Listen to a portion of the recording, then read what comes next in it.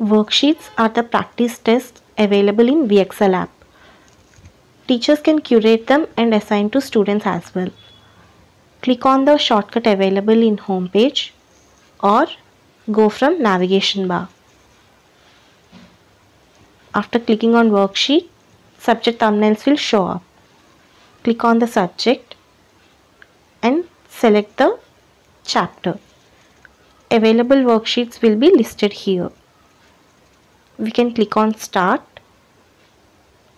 and take the test.